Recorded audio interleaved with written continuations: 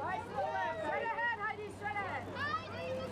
Don't do it, Heidi, stay with us. Heidi, stay with us. I guess in America, people have they're okay with me not being perfect, let's say, in this language, you know, because it's my second language. My first language is German. So when I go on German television, I have to be super proper. Like there can't be a lot of ums and uhs or not finding the right word. You know, it's like, I don't know, the vocabulary, it takes me always a minute. And I know it sounds stupid because I should know my own language.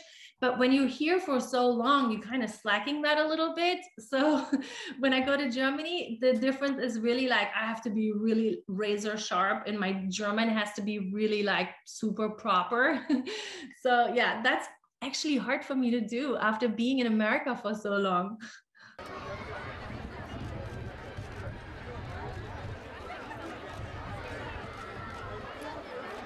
In the talent in the talent pool, what do you see more of, say, in German television that you? I mean, there's so many amazing, talented people, you know, all over the world. What we've done new now on my show in Germany. So this is what Tyra Banks does here in America. She does America's Next Top Model. I do Germany's Next Top Model. And what I've done for the first time, I open the door for the casting for all women. So it doesn't matter how old, how short, how tall, you know, what the size is. And so my oldest model this year is 68, 66, 51. So I have 3 older models and I have sizes from like, I think 5'2" and like super tall, 194 I think is the tallest one, and everyone in between, and like, you know, voluptuous girls, super skinny, everything in between.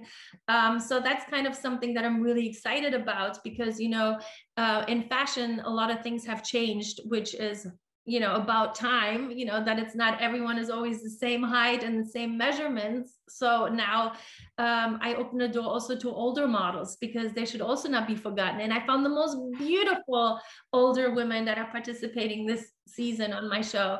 So that's a lot of fun.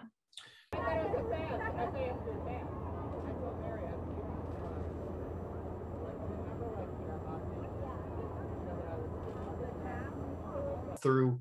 And let me tell you, it was not easy because also with all the different sizes, not, you know, in age, but like, you know, the different body sizes, you know, when I send all the measurements to a lot of the designers, a lot of them jump ship. They didn't want to participate because I think, you know, they have kind of their samples and their sizes that they do.